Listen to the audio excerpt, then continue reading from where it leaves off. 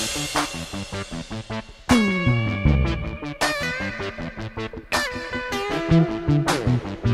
welcome to the Blu-Review. Today we are talking about The Love Guru from Paramount Home Entertainment. Okay, so bottom line is The Love Guru is probably not going to be for everybody. I actually kind of liked it. It was a silly, stupid movie that made me laugh a few times, and for what it was, which is about an hour and 20 some odd minutes, I thought it was pretty funny. Now, not everybody is going to love The Love Guru. It is your typical kind of Mike Myers, goofy, very punny kind of movie. But if you enjoy those type of things, or you just want a really, really, really ultra goofy movie, go pick up The Love Guru.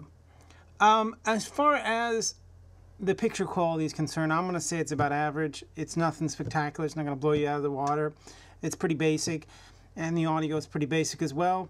But it's a decent enough movie. If you can find it used or for a pretty good price, I recommend you picking it up. If not, at least give it a rent. For fans of Mike Myers, you're probably going to like it a little bit more. But yeah,